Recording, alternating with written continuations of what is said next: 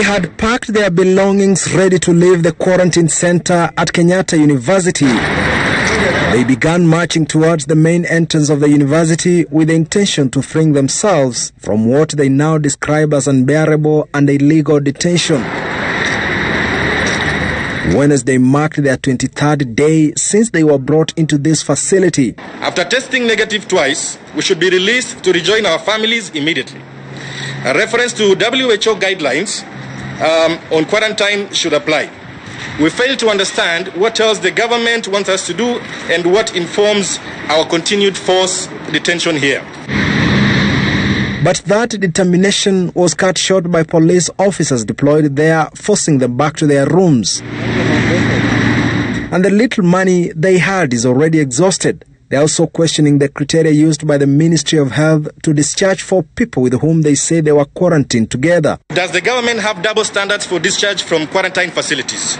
We demand that the same standards used to discharge our colleagues be applied to the rest of us. We do not have the means to pay for the cost of quarantine at the facility. We are therefore unable to continue staying in these facilities. Self-quarantine and home should be used for the people that have posted negative results for both tests. We no longer feel safe at the quarantine centers, as they now appear as breeding grounds for COVID-19. The government continues to insist this is being done at our own cost, and we do not have the means to pay.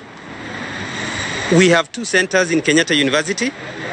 One has actually been released, but we still have Kenyans who have been detained because they are unable to pay. The quarantine quagmire seems to cut across many quarantine facilities. At the Kenya Medical Training College, where over 200 people have been quarantined, some told Citizen TV that the government is releasing people on the basis of who is able to pay their bills.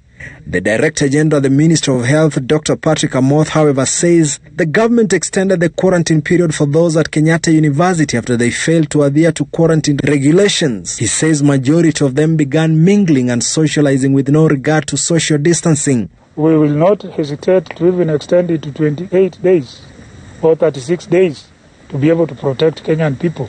We will go the whole hog. If you don't want to comply, we will force you to comply.